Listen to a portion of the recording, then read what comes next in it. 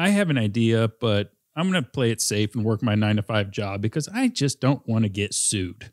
How realistic of a fear is that when you're thinking of an invention idea? It's not. It's definitely not when you're that new in the game. Like there are so many things that have to happen and you've got to be way further down the line before you need to even worry about getting sued. And there's lots of ways that you can pre-protect yourself along that route to make sure you put up a safety net for you so you won't. I never thought about it that way, Marcus. I'd love to learn more. No, you're right. Hey, when it comes to developing a product and doing new things, a lot of people have the assumption that everyone is staring at them or everyone has them under a microscope. There's a great saying, I'll probably butcher it like I always do, but it's basically, you wouldn't be so worried if you knew how little people thought about you. Right. And it couldn't be more true when you're developing a product. To think that I'm going to come out with a Snuggie-like device, and then someone says, hey, don't you know Snuggie already exists? I'm calling the infringement police on you, and there's going to be a man in a black suit knocking on your door in about an hour. Yeah. It just doesn't work that way. Yeah. And I think you brought this up in a different episode. You're like, the truth is nobody's going to sue you for the $100 you have in your bank account. Like maybe when you start getting well into it and you start doing that, then that matters. But when you have your idea, you know, you're doing your prototyping, you're trying to get it out there, you just get it out there. Don't let that scare you because there are a million products that have a million products just like them that are out there. And there's plenty of room for all of that stuff. I mean, unless you're so specific and you're totally stealing this one person's stuff, there is plenty of room for multiple products out there. Absolutely. So can I share a quick story? Sure. Just to kind of give you a little background on my experience with the legalities and how important I really was or wasn't. I was a good year and a half into selling TorkStrap. So I was on the market.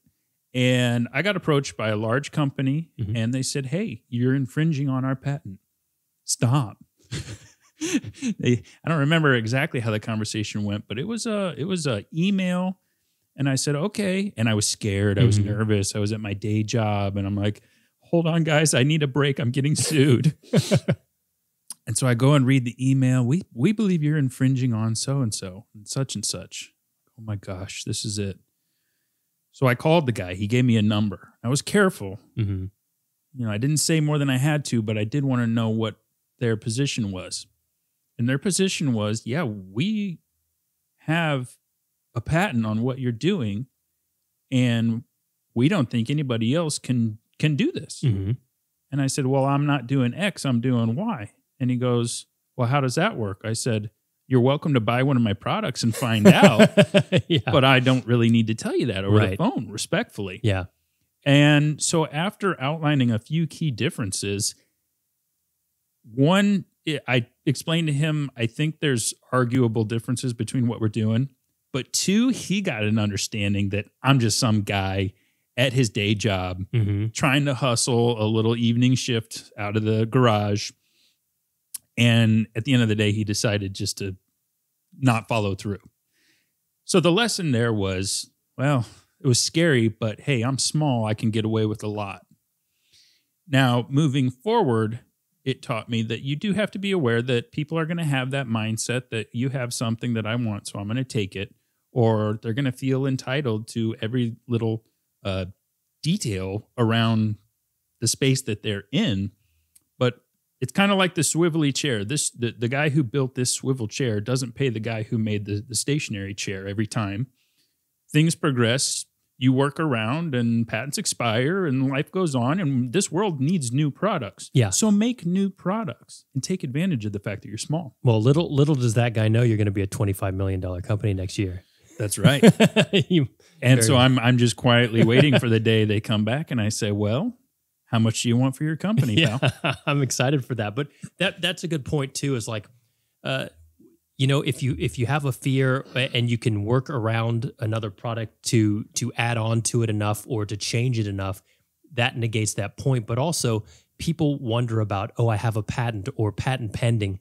People have a lot more stock in, I think patents are very valuable. And to be clear, we're not getting into the nuances of patents, but it's part of being ready to protect yourself. It is. But just know that things that are patent pending as well, they don't have legal authority to sue you until they're granted a patent. And patents take a long time.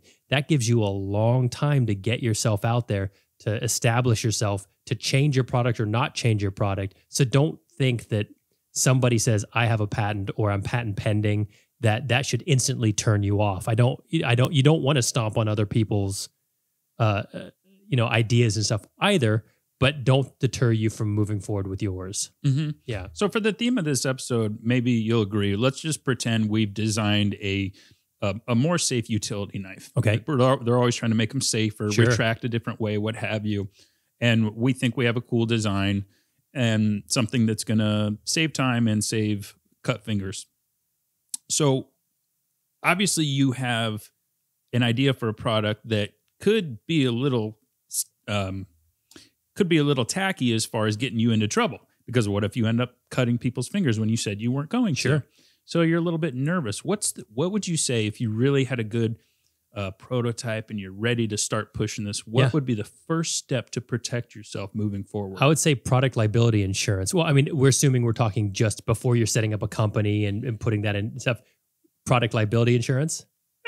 You could argue set up the LLC or corp for first. Well, let's say you're going to make a business of it then, right? And you want to do that, then definitely setting up an LLC or corporation, whatever that is, and putting that asset into that protects your personal assets from ever being sued. So they take the business side of it, but not your home and whatever else you have. That's definitely always a good idea. Yeah. And full disclaimer, none of this is legal advice. This is a couple guys talking shop about their experience in the field or in the world of inventing, rather. But yes, I think it just depends on what direction you're going to go. If you know you're going to hit the market and sell this thing, go ahead and set up your LLC or corp. Both of them, basically an LLC or a corporation acts as its own person. You have control of that corp and you pull the strings, but at the end of the day, it's that person that's liable for what goes wrong. It's your job as the owner of that corp to separate the business dealings from the personal dealings. Mm-hmm. Don't let the money cross over unless it's a bona fide paycheck or a legitimate expense, and don't act in malice as yourself. Don't say this is a company that allows me to drive around drunk at night under the corporate name. No, That's not how it works. You're performing duties to the best of your ability in that corporation. And at the end of the day, America's a great country. If you screw up, you get to say, hey, I tried to make a good business and I screwed up. I can prove that I tried to make a safer product, and I could admit that maybe I fell short. Sure. And you are separate from that. Well, and to add to that, so you can go online and set up your own corps and LLCs. Personally, I didn't want to mess with that. I don't know enough about it. I have my tax guy did it for me. And just to give people a general idea, I think it's about $800. You might be able to do it a bit cheaper if you do it yourself, but think it's going to be around $800. Then obviously you have to pay that every year. So make sure you're going to do something with this, and not, if you think you're going to be prototyping for 3 years, don't set up a corporation yet, because you're going to be paying $800 every year plus that stuff. But it's definitely, I think beyond that, product liability insurance is a must, especially like for you and for myself, who have something that if used improperly, or even if used properly and something did happen, somebody could get hurt, right? Yes. And product liability insurance, there are quite a few places out there that do it. I used Next. It was a company called Next. Mm-hmm. They gave me an online quote. You put in all your specifications. Very simple now. Everything's online, right? Mine is about $800 a year. That's not a lot of money. That's not. And that gives me, I think, $2 million of coverage, plus some other stuff. Like if somebody came into the warehouse and stole some of my product, it would protect me from that as well, up to, I think, $100,000. And I think you're looking probably anywhere from, let's say, around $800 to $1,500 might be a pretty good average to give people, mm-hmm. as far as what they'll pay for product liability insurance, depending on also the size of your company. Mm-hmm. I don't have many sales, right? I'm a brand new company, so it's not like I have $500,000 in sales. Right. But what about yourself? Pretty similar. Yeah. At the time, I was estimating $80,000 in annual gross sales, mm-hmm. and so they hooked me up with probably a little bit beefier policy. I think that was upon my request, possibly because I Sure. was just kind of nervous. So yeah, I pay a little over $1,500 per year. But to me, it's money well spent. My agent's in town. I can sit down with her. So she was kind of a middleman situation where they linked me with a different true insurance company, and the broker helps to be the liaison. And I'm willing to pay for that service because it's peace of mind. You learn to do whatever things help you sleep well at night. Sure. That's what's most valuable. And also a requirement. Like if you're going to be selling on Amazon, and I think I don't quote me on the numbers, but if you're going to be making more than $10,000 or something like that per month, then they require you to have this insurance. And they it's all laid out. You can read on it exactly what it is today. But I think they want $2 million, $1 million, $2 million. It's like $2 million aggregate, which I don't fully understand, but that's the buzzword. Yeah. So just when you're looking for product liability insurance, if you're going to be doing it on something like an Amazon, make sure you read their parameters first. So when you approach the things, but most of these product like Next and whoever else, they automatically kind of, are you going to be selling on Amazon? And then they know exactly what the exact amount you need is to benefit you. Yeah, definitely. It's a very systemized thing. It's been around forever. It's very standard process. It's one of the things that when it came up, oh, you need insurance. I'm like, oh, what am I going to do? Who's going to insure little old me? Yeah. At the end of the day, if you have the cash, just get it done. Yeah. This is business as usual for many, many places. Yeah, definitely. So product liability insurance, in a nutshell, it covers the things you can't afford to pay for. Yeah. So when so-and-so drops that Harley Davidson, it covers it. When that Harley Davidson lands on his cat, the cat's covered. When it lands on his foot, it's covered. Yeah. Up to, $2 million is the gist of the damage that you can do on society. Yeah. But I want to share a real quick story, not necessarily too much about liability, but just don't get ahead of yourself. I said it earlier about like starting a corporation and starting all these things. You get very excited when you start product creating.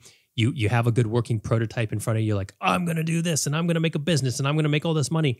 I made that mistake with a different invention I had, and I got super excited. I started the company like right then, and there's $800 plus I have to upkeep that, and then I'm going to have to pay $800 the next year. And I did a few things where I started spending money before I actually needed to. I never took that invention anywhere, and at the end of the day, it probably cost me about $1,500 to $2,000 worth of money I didn't have to spend. So while you absolutely need these things, like the LLC and the insurance and stuff, make sure you're not jumping the gun and doing it right when you have that idea, thinking, oh, I got to get all this stuff. I got to protect myself. Do it down the line when you know you're going to do something with it. Yeah. And even like patents, a lot of people come to me and say, I have an idea, but I got to figure out how to patent it. And I'm like, whoa. Yeah. Whoa. Pump the brakes. Yeah. You don't need to worry about patents at all. Yeah. At all. Look, you're in the very, very early stages, and your idea is going to shift so many times. And what the patentable aspect of your device is going to come down to is going to be the way something turns, or the way something inserts, or the way something locks. It's going to come down to a very succinct detail. And for you to slap a patent on it now, people love that phrase, slap a patent on it and get paid. No, for you to slap a patent on it right now, if I had patented my first, what I thought was going to be the winner, I would have wasted $7,000. Yeah. And you can file a provisional patent for, I think it's under $90 now. No, it's more. It used to be. I think it's like 120. Anyway, it's let's just say it's 90 to 150. I forget the exact number, but you can. Yeah, for around $100, you can file a provisional patent, and you can claim patent pending status for a full year, right? Yeah, that's correct. So you have a lot of runway. You can even start selling the product under your patent pending status, which you got for $100.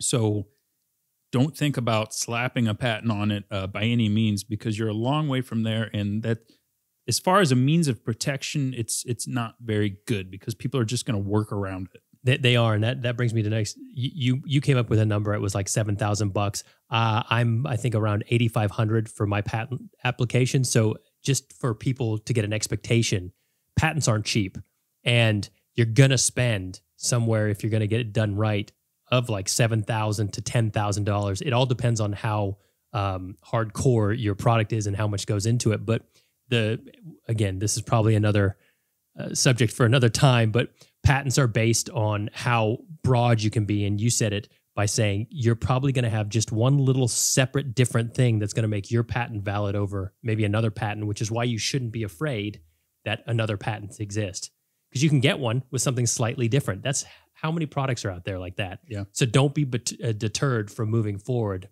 Sure. Yeah, definitely. So look, you have an idea, you don't want to get sued. Let's say for some reason, you do get sued. 90% of the time, you're going to be in the very beginning stages of your business, if you can even call it that yet, if it's even yet a business.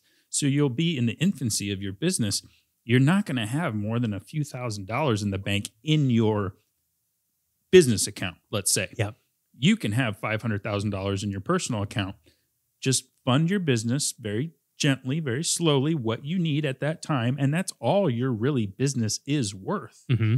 So when you do sell this product to a dozen Facebook friends, because you're testing the market, and one of them does cut themselves with your improved utility knife sheath retractor system, you can say, hey, I'm like, first of all, from a customer service standpoint, you're going to stop most of these things in their tracks with a sincere apology, admitting you did something wrong, and giving a refund. I mean, it's like the three main things people are looking for. Now, in the event that somebody's lawsuit happy, okay, you want to go this route? I'm just going to be forthcoming with you. I'm worth about $2,000, and you're going to have about $8,000 to $10,000 in legal fees to get this sucker closed. Right. So pick your battles, man. You want to go that route? I'd feel terrible, but I got to be honest. This is all that there is to gain here. And I think, people, you hear sue happy, and people are very sue happy, and especially when there's millions of dollars to be had. I think the average person is pretty self-regulated. Like, they're using a blade. They get that it's a blade. They've used other blades. They cut themselves. Most likely it's their fault. Like, unless it's some sort of fatal flaw and like 10 out of 10 people start cutting themselves with your blade, they're not going to come after you. It's not going to be a thing. They're going to take the brunt of that. And it's just, don't let those things stop you from moving forward. Yes, definitely. Now, as you do move forward, as you do start to make more money and you are a little bit more worried, you're going to naturally start to protect your assets like anyone would. For example, you're going to realize, hey, I've got over 100 unique customers now. I'm really casting my net out wide. I need to start putting pretty specific safety language on these packages, even though I'm just throwing them in a Ziploc bag and kind of mailing them by myself per order, whatever. It doesn't take a lot of effort to print out a shipping label with legal jargon on it, slap it on there, and hey, you tried. These are all things that can be argued for or against in court, but the fact is, if you showed the foresight to try to protect your customers, that carries a lot of weight in court. That's my assumption. I'm not a lawyer. No, but that's, and sometimes it's sad. You read a product label and you laugh at it because you're like, that's so stupid. I can't believe they say, this pen, don't throw it in somebody's eye or whatever away it is. From face. Yeah. But that's probably there because somebody did it and somebody went after them, and then like, okay, well, now we have to put this on there. That's a great point, is that it doesn't also hurt if you look at products like your product or in that same world, check out to see what their requirements are. Like in my case, I didn't even think about it until a friend brought it up. Mine is an anchor for decks, docks, and trailers. It goes in between the gap. You're like, okay, great. What could you possibly do with that? A buddy goes, oh, that looks exactly like a rock climbing device. I'd love to use it for rock climbing. I'm like, no. Don't use it for rock climbing. I'm like, it's not rated. It's not kilonewton, all that stuff. It doesn't have the ratings. It's not meant for that. So it prompted me to be like, okay, not to be used for personal safety or climbing. Because we've all read that, right? Of course the you little did. carabiners we play with as kids, not for climbing. Not for For climbing. climbing. Why not? Because those have to be rated and, climbing. They have to be rated. Great jokes. That's okay. I could read when I was 2, so I don't know about you. I still read at a 4th grade level. That's it. It's just, if you have doubts, definitely when you get to that point, you could have a lawyer look into those things. previous to that, yeah, right. Don't waste your money. No, you should at one point, but it's a long ways down. It's a long ways down. But yeah, don't be afraid by awkward little things. You're like, if I do this and somebody's going to cut their this and so this is going to happen, you'll never go anywhere with it. Just get it out there. Let's figure it out. Yeah, don't flatter yourself, honey. You're not worth what you think you are. Unfortunately, we all wish that people wanted to sue us like Bezos, but no, you're just not worth it at this stage. And hey, that's an awesome thing. Take advantage of that because the world is your oyster now. Yeah. You can, no one's watching you. You can do basically whatever you want in the fact that, or in the respect of inventing in your garage or testing out some markets of friends and families and things of that nature. You're just not under a lot of scrutiny. Take advantage of it. I mean, I think that's pretty fair when it comes down to that. So, kind of wraps up liability. I don't know if you can think of anything else you want to add with it. No, I think the main takeaway I wanted for this episode, and you guys might notice as you listen, we try to follow chronologically how to go through the process from A to Z of inventing. And occasionally we'll take a break for an episode like this because one of the most important assets to have as an inventor is perseverance. And liability could be something that could slow people down. That's the last thing we want. We want you guys to keep moving forward, to keep thinking, yes, I can, I'm small, so therefore I'm kind of invincible. Don't let little tiny if I had a nickel for every friend, oh yeah, but I'd get sued. They'd sue me into the Stone Age. Or I'd make one slip up and I'm sued for life. No, sorry. It's just, that's not a good enough reason not to start. Yeah, 100%. Well, look, I don't want to beat a dead horse. I think we got this across, and we've probably said all we really can legally. Because these are opinions and also stuff we've dealt with or had to go through ourselves. Definitely, if you need a proper legal opinion, get that somewhere other than us. Yeah, for sure. Listen, guys, thanks a lot for tuning in. I know this was a quick one, but I think it's very important. Keep on pushing, keep on dreaming, keep on inventing because the ideas are out there and we want to see them come to fruition. Please don't forget to like this episode, follow on whatever platform you may be listening on, follow the show, and hey, keep on thinking because, look, we took the punches so that you guys don't have to. That's going to wrap it up. Thanks again, and we'll see you guys on the